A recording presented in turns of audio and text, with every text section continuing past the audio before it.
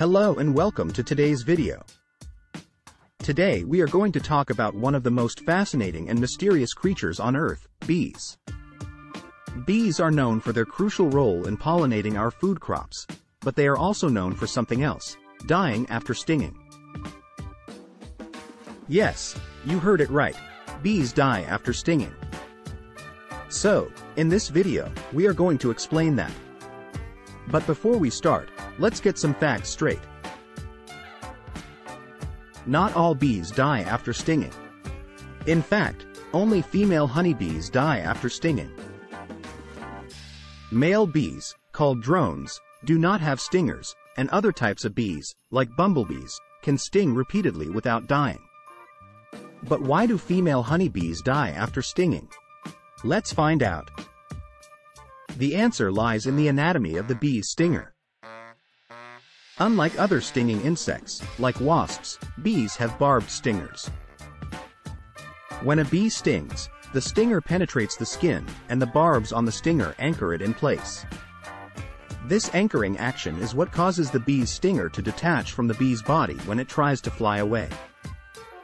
When the stinger detaches, it rips off a portion of the bee's abdomen and digestive tract, leading to the bee's death within minutes. But why do bees have barbed stingers? The answer lies in the way bees evolved. Bees are social insects that live in colonies. When a honeybee stings a predator, like a wasp or a human, the sting sends a signal to other bees in the colony to attack the predator.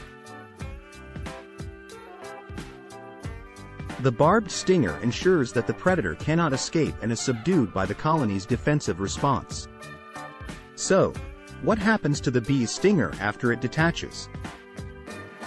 The stinger continues to pump venom into the victim's body, even after the bee has flown away. This is why it's important to remove the stinger as quickly as possible after being stung. By removing the stinger, you can reduce the amount of venom that enters your body, and the reactions to bee venom can range from mild to severe. In less severe cases, the reaction occurs around the site of the sting. In more severe cases, the allergic reaction affects other parts of the body. But why do bees sting in the first place? Bees are not naturally aggressive, and they only sting when they feel threatened.